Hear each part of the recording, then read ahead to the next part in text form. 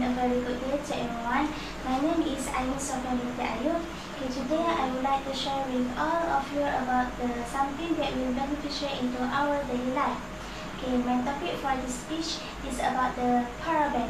Have you ever heard about the paraben? No. Parabens, or in its scientific name, is alkyl-esters p-hydroxybenzoic acid. Parabens are chemical preservatives such as methyl, propyl, butyl, and also ethyl paraben. They are found in many skincare products and also pharmaceutical products. You will not find this paraben in the skincare products. This is because the National Organic Program will not allow any product to be certified as organic if the product contains the paraben. Many people are just now finding about the dangers of paraben. So with that in mind, there are 5 facts that you should to know about this paraben. The first fact, parabens mimic our body's own hormone and it can disturb the action of our endocrine system. They will cause harm to just about every bodily system such as thyroid, hypothalamus, ovaries, and also the male reproductive system. The second fact, it is well-known medical fact that breast cancer is stimulated by the estrogen.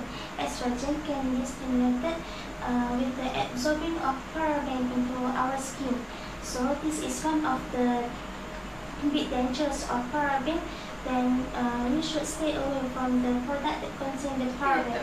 The third fact, parabens can enter into our bloodstream and it can cause our body skin damage. In fact, we also can receive higher concentration of chemicals into our body. The fourth fact, if we are prone to the sensitive skin, parabens can cause the allergic reaction and also the skin rashes. Many skincare products claim that their products are to be safe in use for the sensitive skin, yet they still contain the parabens. The fifth fact or the last fact, if that's not enough to convince you about the dangers of parabens, then consider this. If the skincare product we are using contain the parabens, there are also other harmful ingredients such as mineral ions, alcohols, and also fragrance, which is a real bad ingredient. Besides, parabens also are usually used as antimicrobial preservatives in thousands of cosmetic products, personal care products, pharmaceutical products, and also food. We can check the ingredient at our cosmetic bottle. Here I have 2 examples of cosmetic product. The first product, it shows the parabens free. It means that this product doesn't contain of the parabens, and this product also contain the bird nest, which it is the organic skincare product.